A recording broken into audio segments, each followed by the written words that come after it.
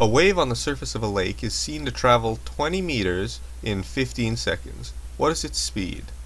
The first step is to determine an appropriate equation. As both wavelength and distance have units of meters, you must carefully determine if the value stated is the distance between crests, troughs, or how far the wave travels. In this case, it is the distance traveled by the wave, and so this equation is chosen.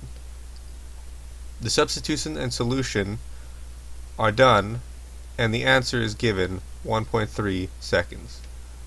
Our second question, a boater sees two crests separated by 3 meters. He counts 10 waves passing him in 20 seconds. What speed are the waves traveling at? This time the measurement with units of meters is the distance between crests and must be the wavelength, seen here. Before we can use the wave equation, however, we must calculate the frequency as shown in this equation. Once completed, the frequency and wavelength are substituted into the wave equation, seen here, which is then solved, giving us an answer of 1.5 meters per second.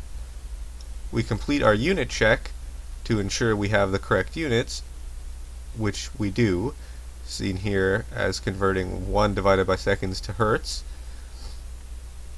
And then we now know we have the correct answer.